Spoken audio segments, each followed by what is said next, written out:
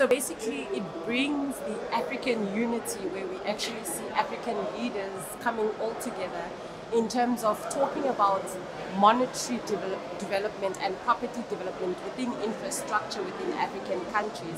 It actually brings within unity within leaders within the African segment. So it is actually quite beautiful to see leaders coming in together, talking about the future plans, especially now that Africa, we actually lack certain resources where we actually depend within developed nations. So it is actually better for us to come with plans and see where and how we can develop certain countries within the African continent.